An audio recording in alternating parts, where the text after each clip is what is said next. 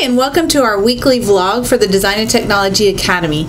We have a lot going on this next week. Reminder that Monday is a student holiday, so although it's a holiday, there is a lunar eclipse. Apparently it won't happen again for 2 more years, so it's supposed to be clear and cold outside, but get outside and see that lunar eclipse. Tuesday night we have our magnet recruiting event here on the Roosevelt campus, and I'm asking for parents who would like to come and talk to future data parents about their experience to let me know. Send me an email. We'd love to have you here. We'll have a table set up for current parents where our future parents can come ask questions, as well as alumni. So again, let me know if you're interested in doing that. It's from 5:30 to 7:30 here in the data wing of Roosevelt.